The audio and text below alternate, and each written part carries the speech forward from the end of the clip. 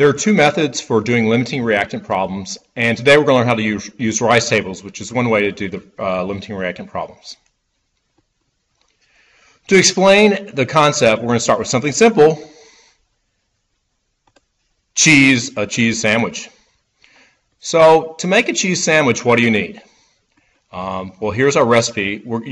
For cheese sandwiches, you can make the recipe whatever you want. For chemical reactions, it's going to be specifically more defined. But the cheese sandwich we're going to make is going to include 2 pieces of bread and 1 slice of cheese, and that's going to make a cheese sandwich. So our reactants are 2 pieces of bread, 1 slice of cheese, and then we get a cheese sandwich. More specifically, we're going to write it this way. So we're going to shorten this as our reaction. 2 bread plus 1 cheese equals 1 sandwich. So the bread and the cheese, these are our reactants. And then the sandwich is our product. So unlike chemical reactions, which are specified, you can make a cheese sandwich however you want to, but this is how we're going to make our cheese sandwich. To do this, we're going to shorten this, and this is a shortened form. Now we're ready to put this in what we call a rice table. Now the rice table, it looks like this. So what we do at the front is we write our reaction. So it's a grid. First, we want to explain what the R, the I, the C, and the E are. The R stands for reaction. And you see at the top, I wrote the reaction, which is 2 bread plus 1 cheese equals 1 sandwich.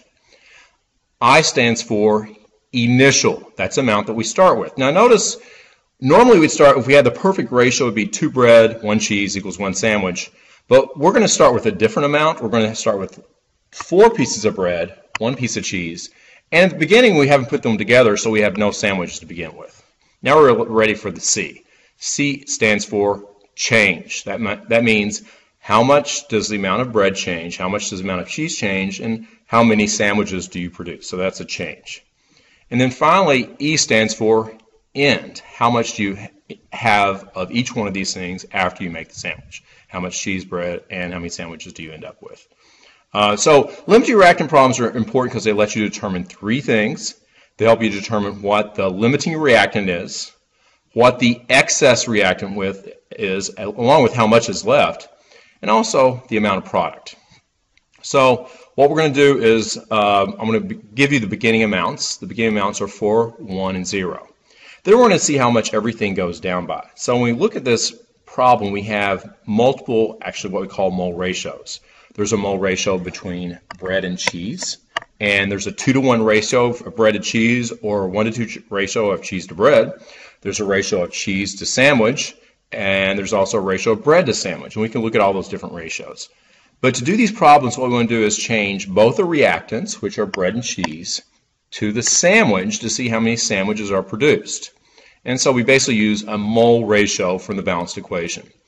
So we start with 4 bread, which is our reactant, and we see from our balanced equation there's 2 bread per 1 sandwich. So our bread cancels out, and then we multiply that by, there's 1 sandwich for 2 bread, 1/2, and we get 2 sandwiches.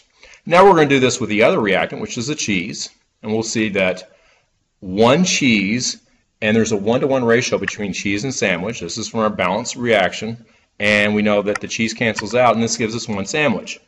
Well, how many sandwiches can we actually produce with this? We can't actually make 2 sandwiches because we don't have enough cheese. So what we actually end up making is 1 sandwich.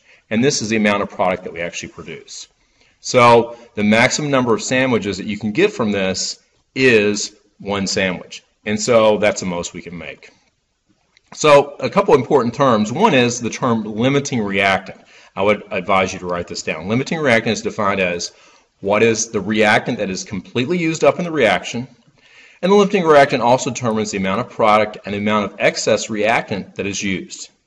So in our example here, cheese is our limiting reactant. Then we also have what we call an excess reactant. Now if you don't have a perfect ratio, you'll have what we call an excess reactant. An excess reactant is not used up completely, and it remains after the reaction is complete. And the excess reactant in this example is the bread. So after we define these, we're going to be able to go back and let's fill out our rice table. So we've got these numbers that we just came up with, and we know that the The excess reactant doesn't actually happen. So we know that the bread is excess. So that really doesn't tell us too much other than that's excess. But the cheese, which is the limiting, really determines everything. It determines how much cheese is lost, how much bread is used, and how many sandwiches are produced. So basically we use this ratio to determine everything from in the rice table. So to do this, so we'd say the max number of sandwiches we can get is 1. And when we do this, so we also say that cheese is our limiting reactant because it's used up completely, determines how much reactant is used, how much product or sandwich is produced in this example. The excess reactant is bread. If you have 4 pieces of bread, you're going to end up with bread left over. So how do you fill out this rice table? What you do is use that ratio to figure out the amount of cheese that's used. So the cheese is used up completely. And you know that the amount from cheese to bread, if you multiply cheese times bread, you're going to be multiplying it by the same ratio. You're going to be multiplying it by the ratio that you get from the balanced equation, which is there's 1 cheese per 2 bread. And when we do that, we get 2, and that's where this 2 comes from. And when we go to cheese to sandwich, it's a 1-to-1 ratio, and we've done that down here, and so we know that goes up by 1. This is minus because the bread goes down. This is minus 1 because the cheese goes down. This is plus 1 because the sandwich goes up. And so after that, you just fill out the rest of the numbers, and at the end, we see what we have. We have 2 pieces of bread, no cheese, and 1 sandwich. So the limiting reactant is the cheese, and the excess reactant is bread with 2 pieces left over. So the amount of product for this is 1 cheese sandwich. Now let's do this with an actual reaction. So for this, I'd like you to first see if you can write the reaction for this. I wonder if anybody can recognize what this is. A metal, if anybody can recognize what metal this is. And this is, of course, hydrochloric acid, which we've used several times before in lab. See if you can write the reaction. We've done this in lab.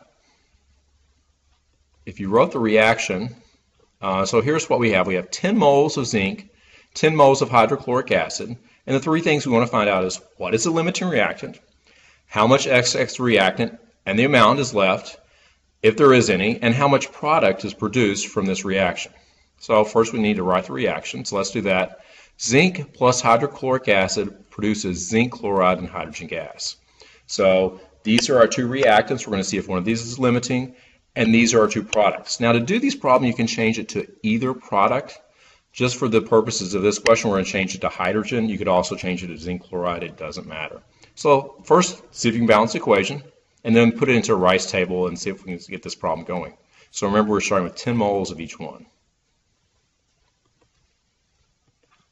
So if you balance a reaction, hopefully you put the coefficient of 2 in front of hydrochloric acid. That means we have a 1-to-2 ratio of zinc to hydrochloric acid. That's a mole, not a mass ratio, and that's important because we know zinc and hydrochloric acid have different masses, and we can only compare numbers or moles when we do this reaction.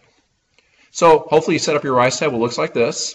You have your reaction at the very top. There's a reaction of our zinc and hydrochloric acid with our reactants on one side, our products on the other. The initial amounts are, and all these, when I do a rice table, whenever I write units, they're all going to be the same, but these are all going to be in moles. And I'm not going to write it every time, but I know every single number right up here is going to be a mole. So I have 10 moles of zinc, 10 moles of hydrochloric acid, and they haven't reacted yet, so I have no zinc chloride and no hydrogen gas. Now from this, hopefully you can do the mole ratio to change them both to a product. Remember we said we're going to change them to hydrogen, but you could change them also to zinc chloride, or really anything, and just see what's the smallest. That's going to determine what is the limiting reactant.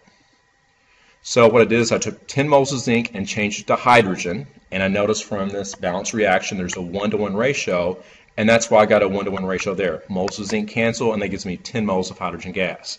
Now I need to do the same exact thing with hydrochloric acid. Now you see, to go to hydrogen from hydrochloric acid, it's not a 1-to-1 ratio, it's a 1-to-2 ratio.